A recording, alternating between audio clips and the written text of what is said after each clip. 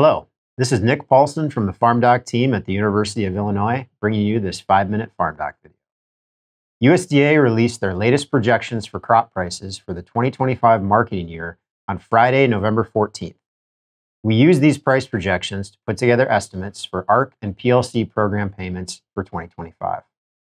A couple of items to note about these payment projections. First, they incorporate changes to the ARC and PLC program designs that were outlined in the One Big Beautiful Bill Act that was signed into law this summer. PLC reference prices were increased, the ARC revenue guarantee was increased, and the payment band for ARC was widened. These changes increased the likelihood and potential size of payments from both programs compared with their previous designs under the 2018 Farm Bill. In addition, for 2025, producers will receive the larger of the two program payments. Second, we want to emphasize that these are just projections based on current information available.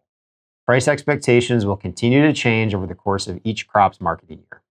Also, any payments that are eventually triggered will not be determined and paid until October of 2026, nearly a full year from now.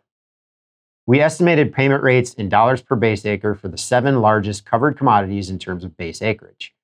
Long grain rice base acres are projected to receive the largest payment rate of nearly $286 per base acre. Peanuts are projected to receive $197 per base acre. Seed cotton is projected to receive nearly $128 per base acre. Corn is projected to receive nearly $66 per base acre. The projected payment rates for wheat and grain sorghum are both projected at close to $50 per base acre. And finally, soybeans are projected to receive the smallest payment rate at just over $22 per base acre.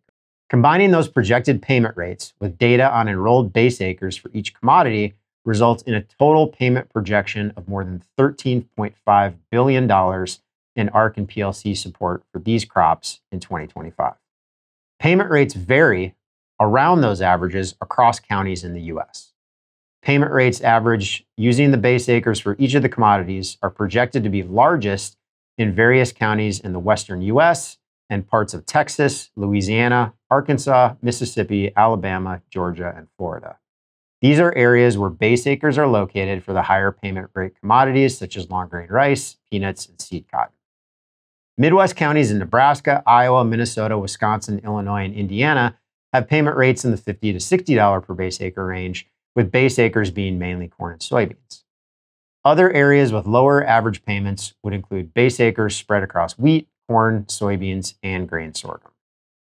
Income and return projections for most major row crops remain poor for the 2025 and 2026 crop years, with many operations facing increasing financial stress following 2 years of poor returns in 2023 and 2024. The estimated $13.5 billion in ARC and PLC payments, if realized, would provide significant support to producers with base acres for these commodities. However, significant uncertainty remains throughout the remainder of the 2025 marketing year, and even if realized, these payments are still nearly a year away from being available to producers. Additional ad hoc support continues to be discussed by the Trump administration and lawmakers to address the situation of relatively low prices and high production costs facing row crop producers. The challenge for policymakers will be to determine how to design and target any additional ad hoc support over the next few months so that assistance can be timely while also trying to avoid inflationary effects that could keep production costs elevated and lead to a cycle of calls for ad hoc support moving forward.